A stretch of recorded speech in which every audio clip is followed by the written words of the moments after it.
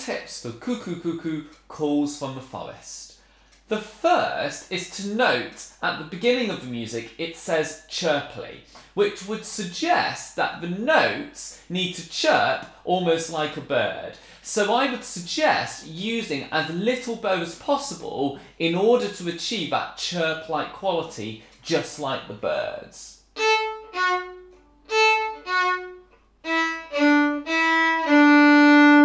So notice that in the first 3 bars I used a small amount of bow in order to achieve that chirp-like quality. However, the dotted minims, you can then use your full bow in order to achieve contrast.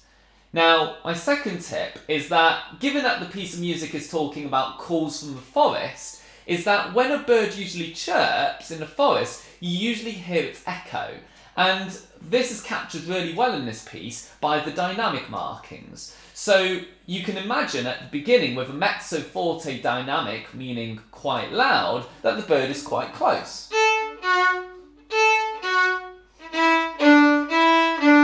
But then at bar 9, the piano dynamic, it's almost like there's an echo of that.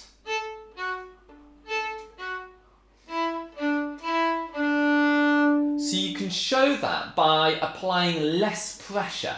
Already your bow is quite small, so you can't make it even smaller. But what you can do is you can change the pressure of the bow in order to achieve that piano-like quality.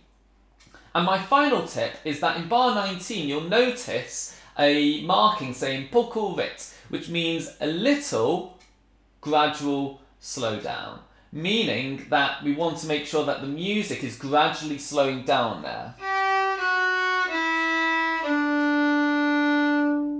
And that last note has a pause mark on it, meaning that you can hold the note on for as long as you want in order for that echo to ease away.